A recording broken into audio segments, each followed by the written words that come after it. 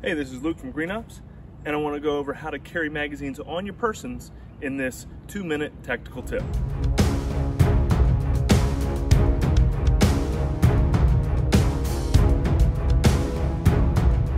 So if you're carrying for work or duty, or maybe you're carrying concealed, or you're just getting geared up to take a training class, we recommend that you have at least one spare source of ammunition on your persons.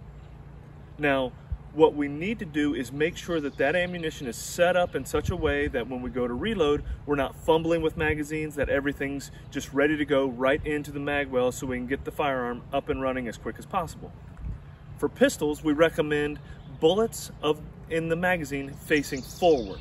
So when you go to grab the spare magazine, whether it's concealed or from your hip, you grab it with a high, straight finger, and the tip of the bullet is facing forwards.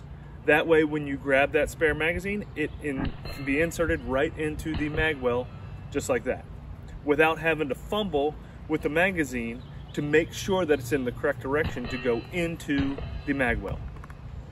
As for an AR, we're looking for bullets backwards.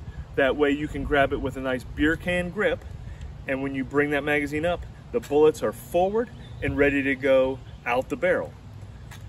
So this way you're not having to fumble with the magazine, once again, to try to figure out how to get it in the mag well.